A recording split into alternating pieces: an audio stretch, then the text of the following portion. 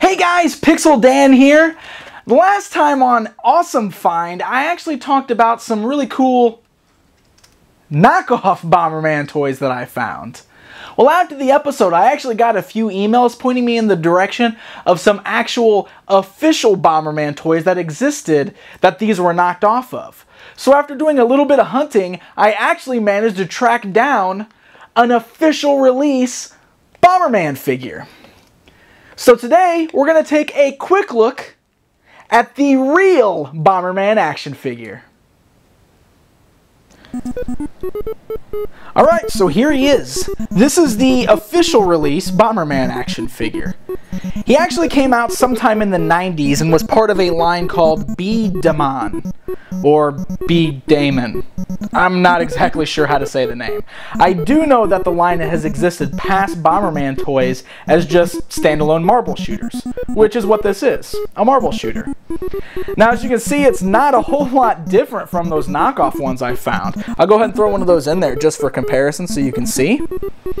The figure itself is practically the same thing. It's the same concept, at least. I mean, the official one actually does have more of a Bomberman-esque face than the knockoff, but as you can see, same basic style, they do the same thing. It's a little marble shooter. Now, as far as quality of plastic, I'm not exactly sure how much better it is. I've decided I don't actually want to rip this one out of the package because I kind of like the packaging on it. He's kind of cool looking, so I'm sorry I can't give you a little bit more of an in-depth look, but I'm going to assume that since this is an officially licensed product, it's probably made of a little better quality than the knockoff figure is. Now, as you can see, we know this one's official because the packaging itself does include the Bomberman logo along with some Bomberman artwork, as well as the Hudson logo right there above the B-Daman name. So yes, this is your official Bomberman action figure. It's pretty sweet. Back of the box is completely in Japanese, so I have no idea what it says. It does show some images giving you an idea of what to do with the marble shooter. Apparently there was some type of a game you could use using the marble shooter, so kind of a neat little concept, but to my existence, these are the only Bomberman toys that have existed. I have seen a couple different Bomberman toys. They've all been marble shooters, but they are pretty neat little toys if you're a fan of the Bomberman series.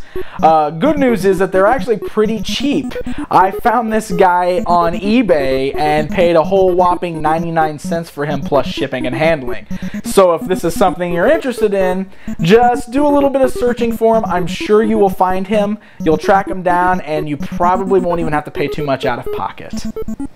So there you have it, the official Bomberman action figure. Until next time, I'm Pixel Dan. Take care, gang.